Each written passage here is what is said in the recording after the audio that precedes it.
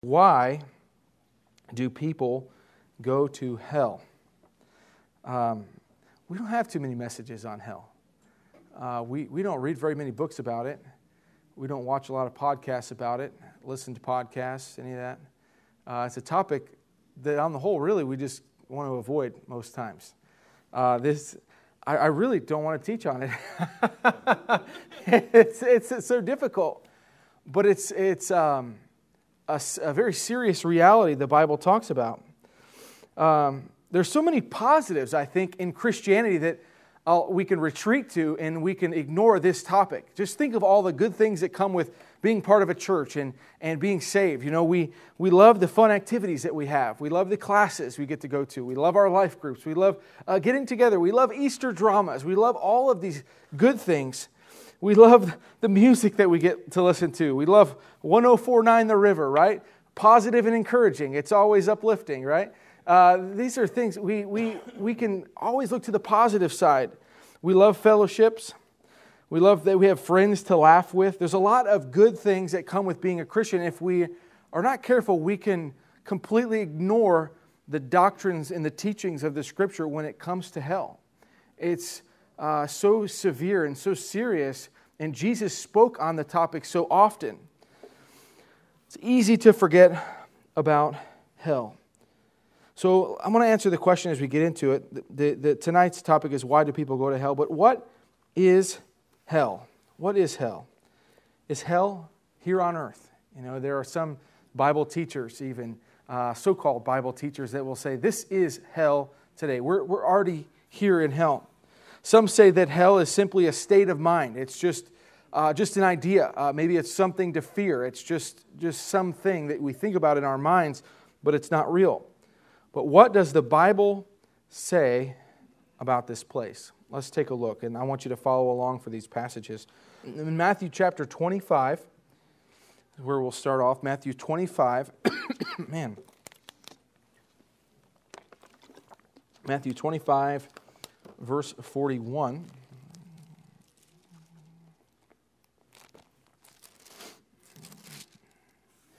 Matthew 25, verse 41. Let's actually look in verse 40. The Bible says, and this is Jesus speaking, and the king shall answer and say unto them, verily I say unto you, inasmuch as ye have done it unto one of the least of these, my brethren, ye have done it unto me. Then shall he say also unto them on the left hand, depart from me, ye cursed, into everlasting fire, prepared for the devil and his angels. Matthew 25, 41, we start to see some descriptive words. The Bible is very descriptive, and it's kind of in different passages and places where the Bible talks about what happens after we die and what happens at the end when people are meeting God. And here he's separating the ones on the right and the ones on the left. And to some he says, depart from me. The Bible uses the word everlasting. What does everlasting mean? Forever. Non-stop. Forever and ever and ever. Hell is a place you spend forever. The Bible says hell is a place prepared for the devil and his angels. You know, God created this place intentionally. There was a purpose for it. The Bible says it was prepared. It was thought out. It wasn't thought out for you and me to be a place where we should go, but it was intentionally prepared for a specific group. It was prepared for the devil, an angel that had fallen in pride, and all those that followed him with it. That's what the Bible says. That's what Jesus tells us about hell. If you turn back a little bit further in Matthew to chapter 8, verse 12, there's another mention of hell. Matthew 8:12, the Bible says, but the children of the kingdom shall be cast out into outer darkness. It's a description of darkness of hell. And that descriptor, outer darkness, the idea that we will be separated from God, the light of the world, that our relationship with Him will not be existent. It's outer darkness. The Bible says there shall be weeping. That's crying, that's wailing. And the Bible says gnashing of teeth. The word gnashing, that's a terrible word. It just sounds bad, but it means grinding of teeth. It's that dealing with pain and bearing under a great torment. In Revelation chapter 20, we see some other descriptors of this place called hell. Revelation 20, verse 10, the Bible says, "And the devil that deceived them was cast into the lake of fire and brimstone, where the beast and the false prophet are, and shall be tormented day and night forever and ever." Well, that makes sense, because this is a place that was prepared for him. That's great. That's what we want. We want the beast and the false prophet there. We want Satan there. Revelation 20:15, it's a very sad verse, but it concludes this passage of a picture of the end times. And it says, "And whosoever was not found written in the book of life was cast into the lake of fire." It's a place that was prepared for the devil, prepared for his angels, but those that weren't written in this book of life, they are cast there as well. The Bible uses the picture, a lake of fire. Just think about that, the imagery there. We all know the picture of a lake, but a flaming lake, a lake of fire. The Bible uses the word brimstone. Brimstone is sulfur. It's a substance that burns. The Bible uses this word here, that in this lake of fire and brimstone, that there is tormenting going on day and night. You think of tormenting, that is a severe physical or mental suffering. The idea that the pain doesn't stop, the torment is day and it's constant. It's just very severe. One of the most clear pictures that we relate to is found in Luke chapter 16, and we'll be there for a little bit of length here. In Luke chapter 16, Jesus tells a story, but he tells it in a way that's different than other stories that he told. The Bible describes it as a true story, a certain rich man. Luke 16, verse 19. The Bible says, "There was a certain rich man which was clothed in purple and fine linen and fared sumptuously every day." He was living the good life, right? "And there was a certain beggar named Lazarus, which laid at his gate full of sores." Doesn't sound so pleasant. "And desiring to be fed with the crumbs which fell from the rich man's table, moreover, the dogs came and licked his sores." It's just a terrible picture of, you've got this one living lavishly, and you've got another in great poverty, having just a sad, tormented life here on earth. Verse 22, "And it came to pass that the beggar died and was carried by the angels into Abraham's bosom. The rich man also died and was buried." Listen to this description. "And in hell he lift up his eyes, being in torments, and seeth Abraham afar off and Lazarus in his bosom.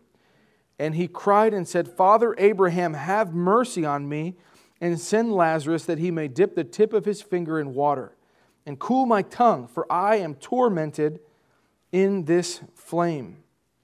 But Abraham said, Son, remember that thou in thy lifetime receivest thy good things, and likewise Lazarus evil things. But now he is comforted, and thou art tormented. And beside all this, between us and you, there is a great gulf fixed, so that they which would pass from hence to you cannot, neither can they pass to us that would come from thence. Look in verse 27. Then he said, I pray thee therefore, Father, that thou wouldest send him to my father's house. For I have 5 brethren, that he may testify unto them, lest they also come into this place of torment. And Abraham saith unto him, They have Moses and the prophets, let them hear them. In this passage, we see this clear description that when people die, there's locations that they go to. Their soul goes to a location, and the rich man went to hell. The beggar went to Abraham's bosom. There's a whole another teaching that I could teach about that, explaining what it was like, before Jesus died and rose again with that Abraham's bosom description. But this description of hell, again, is a place, the Bible says he lift up his eyes. It's a place of awareness. It's a place where he was aware of what was taking place. He was aware of the torment. He was aware of his family and his friends. He had feelings. He uses the word that he is tormented in this flame. Now, I read it very calmly. I can only imagine that the crying out for his brothers and the crying out for the water was not just a simple, monotone description. He's tormented. He's screaming. He's yelling out for this. So this is what hell is. Hell is a place. Hell is a lake of fire. Hell is a place of darkness. Hell is a place of torment. The question is, why do people go there?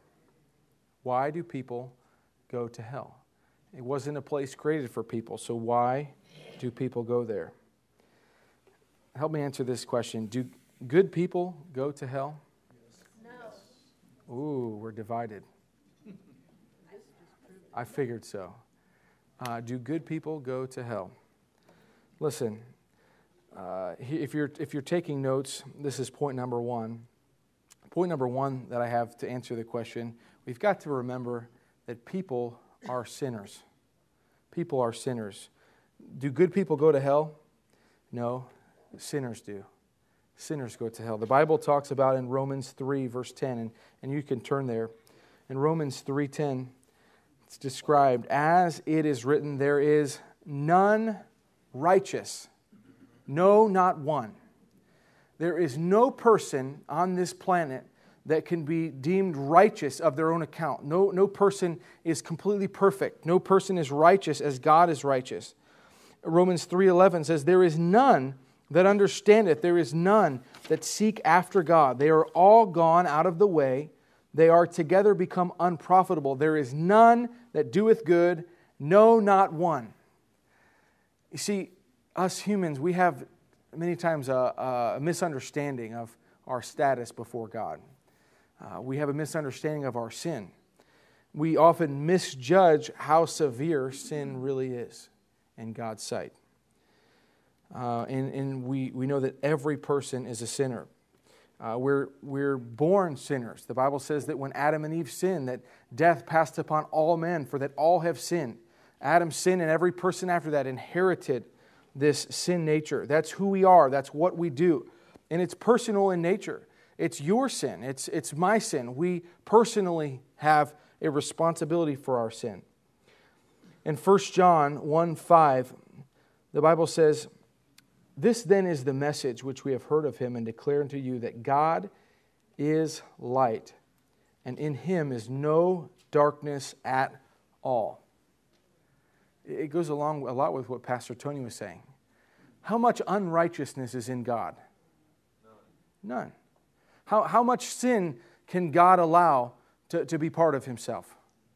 None. God is perfectly holy. He, in Isaiah 6:3, this is actually a verse Pastor Tony shared, and one cried unto another, talking about these angels, and said, holy, holy, holy is the Lord of hosts. The whole earth is full of his glory. God is holy in his nature, and sin is the opposite of that holiness. And we so often just misjudge how severe our sin really is. We have this misunderstanding that we're just good people trying to do our best. But the Bible even describes our righteousness as filthy rags. Even the best that we have to offer in our sinfulness is filthy before God's sight. Sin is filthy before him. I have a book. It's called Basic Theology by Charles Ryrie. Okay, it goes through and it defines many doctrines of the Bible, and it had several definitions of the word sin. Sin is used hundreds and hundreds of times in the Bible. It's one of the most common words that we know as Christians. These are some definitions of the word sin. Sin is missing the mark. It's where God's perfection and God's holiness and God's law says thou shalt not take the name of the Lord thy God in vain, but we miss the mark. Thou shalt not lie, but we lie. Thou shalt not steal, but we steal. Sin is missing the mark. It's also defined as badness, just a general state of evil. It's defined as rebellion against God, iniquity. It's a word used for sin. Going astray. It's where there is a path of godliness and we don't go that way, okay? It is defined as wickedness, as wandering, ungodliness, lawlessness, ignorance, and falling away. See, the chief description and characteristic of sin is that it is directed against God. We sometimes just can ignore that fact and say, well, I sinned against this person if I stole something from them. Or I lied to this person, so my sin is against them, or something like that. Every sin, in its very nature, is directly against God. We have to realize that. When we sin, the sin isn't just against people. It is a sin against a holy God who created us. Does anyone in here hate sin? Would you be willing to say, I hate sin? Amen. Anybody? I hate sin. We hate what sin does to people that we love. Amen. Don't we? It ruins relationships. It causes fighting and just terrible things. We hate the guilt that sin brings. We hate how it makes us feel. We hate how sin tears our world apart right now. We just see confusion and chaos in different people's lives and things going on in culture. We have an ability to say we hate sin. But we need to remember that none of us hates sin as much as God hates sin. It is so directly opposed to who He is. There are certain things that I would say I absolutely hate. Up until recently, I would tell you that I hate dog hair. Okay? Listen, I had dogs growing up, and I went to college, and there were no dogs in college. And I came to love that all my clothes were clean. They had no little hairy, furry things all over them. And when I would go back to my mom's house, and when I was getting to know Tricia, I would despise those dogs. To me, they were filthy, they were nasty, they were disgusting, they had hair everywhere, and I wanted to stay away from dog hair. Do you hate anything like that? Amen. Yeah? What do you all hate? Cat hair. Cat hair, okay. Dog hair, cat hair, anything besides animals? Huh? We hate things. We have these passions against something. Sadly enough, I caved and bought a dog this past week, so I like my little dog. But it's two different breeds that don't shed, and I may have a dog-free home, or a hair-free home. Not dog-free, but it's not hairless. Might as well be. But we understand they don't shed. They will. Don't say that. Somebody keep him quiet. Don't be hating on me. We understand what it feels like to just, in our gut, to just despise something, right? Yes. As much as we can understand hate to that degree, whatever it is you hate, we can never understand how much God is opposed to and separate from sin, okay? He is completely holy, completely sinless, and it cannot be in His presence. It cannot be. The Bible actually says in Habakkuk 1:13, "Thou art of purer eyes than to behold evil, and canst not look on iniquity." Sin is so filthy and terrible in God's sight. Now, remember, I'm saying sin. I'm not saying sinners. It's so terrible in God's sight, He can't look at it. Many people believe that when Jesus cried out, my God, why hast thou forsaken me," on the cross, they believe that that was at the moment when all of our sin was placed on Christ. And the Bible says He became sin for us who knew no sin. And that's at the point where God the Father, in some way that we can't quite understand, had to turn His back on Jesus Christ, had to forsake Him because of the sin.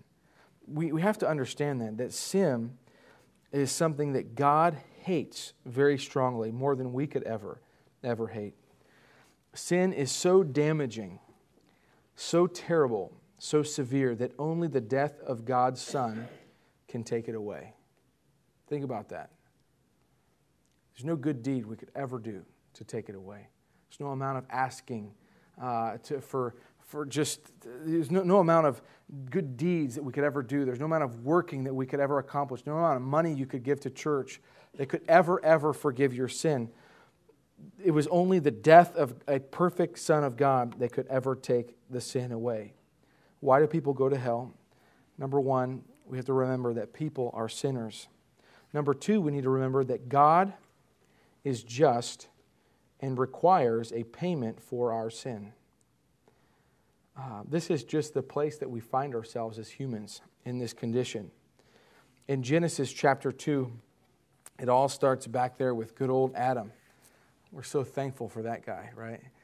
You think, man, why'd that have to happen? It did. And we're experiencing consequences of sin today. In Genesis 2, verse 16, the Bible says, "The Lord God commanded the man, saying, Of every tree of the garden thou mayest freely eat. Adam, Eve, eat of every tree that you want to eat. But of the tree of the knowledge of good and evil thou shalt not eat of it.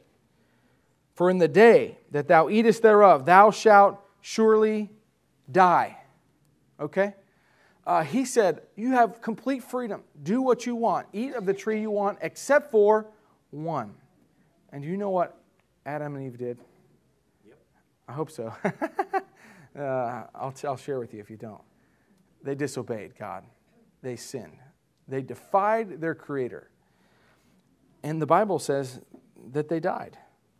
They didn't die physically, but they died spiritually. And we find ourselves before Christ in a state of spiritual death. The Bible says in Ephesians 2:1, speaking to Christians, he says, "In you hath he quickened." He made alive who were dead in trespasses and sins. People that don't know Christ are dead, spiritually separated from God because of their sin. They are dead. The Bible says that for this sin that we have, this sin nature, that the penalty for sin is death, a spiritual death. That's what happened with Adam and Eve. That's what we've earned. That's what we have before Christ. Romans 6:23, "For the wages of sin is death." Does anyone in here like wages?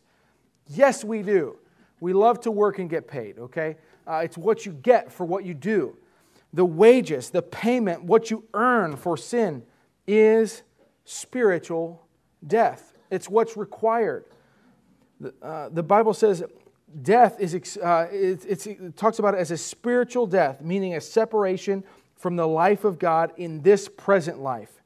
And if that condition of spiritual death continues throughout life and you die physically, then eternal death, or what the Bible describes as the second death, is what follows. A forever death, where we're separated from God, where we read in Revelation 20, "And death and hell were cast into the lake of fire. This is the second death. And whosoever was not found written in the book of life was cast into the lake of fire." Listen, God is a just judge. He is a holy God, and He requires payment for sin. This is where it gets tough. We cannot change the way God operates. Many times we don't understand why God operates that way. Why can't everyone get into heaven? Why can't everyone just be saved automatically? That's not the way God has set this thing up to operate. But He requires that sin be paid for. But here's the thing. If we left it here without a final explanation, we would be a hopeless people.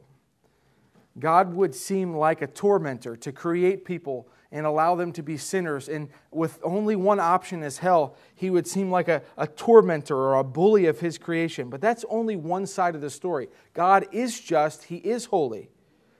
But number 3, God is merciful and has made a way for all men to be forgiven through Christ. Listen, that is the side of the story that we love to relish in, and I've got to explain it. Romans 6:23 said the wages of sin is death. We earn death. We get that. But the gift of God is eternal life through Jesus Christ our Lord. By means of what Jesus did, we have this other option, this other way out that God has made possible. The only way sin could be paid for was by the death of God's Son on the cross. And you know what? God made that option available. He did that. He was merciful to us. He didn't give us what we deserved. God doesn't want any single person to experience the punishment of their sin in hell. Can you say amen to that? There's not one person on this earth that God wants to go to hell. He created that place for the devil and his angels. And He went at the greatest of great lengths to make it possible for every person to be saved. Now, there's more questions. Well, what about the people that never ever hear about Christ? Nobody goes to hell because they haven't heard. That's not the reason. People go to hell because of their sin nature. It's the sin. Sin, it requires a payment. That's the way it is. And I can't explain everything, and I don't understand everything. But God has gone to the greatest of lengths to make this offer of Christ available. Jesus died on the cross. Jesus was buried. Jesus rose from the dead. And with Christ, we allowed Jesus to take our punishment. Remember, the wage is death. Jesus died. And if you receive Christ, then that punishment is paid. John chapter 3, verse 16, you all know this one very well. For God so loved the world.